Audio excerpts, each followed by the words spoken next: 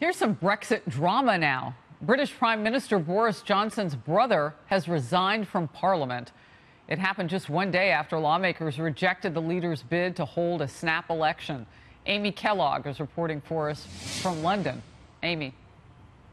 Hi, Harris. Well, a lot of people woke up this morning still reeling from all the chaos and mudslinging of the last 48 hours, wondering who is going to come out on top, who will get the last laugh, and frankly, how much longer Brits are going to have to endure all of this uncertainty. And then, as you mentioned, there was another bit of drama this morning when Boris Johnson's brother Joe resigned from his job as an MP and a minister in Johnson's government.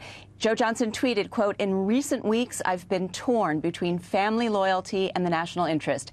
It is an unresolvable tension."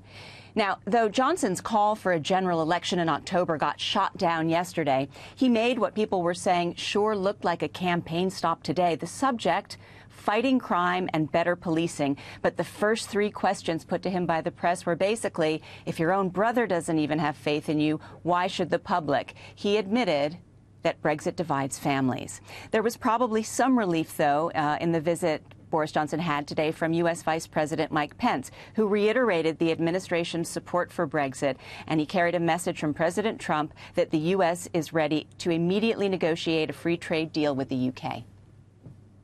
Fantastic to have you here, and we will drive that free trade agreement forward. Of course, the U.S. economy is a wonderful, massive opportunity for UK firms, but it is still the case that, the United States of America, the people of the United States of America, do not eat any British lamb or beef or haggis from Scotland. I think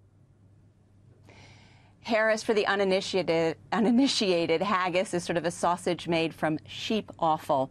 But back to the most important business here at hand today.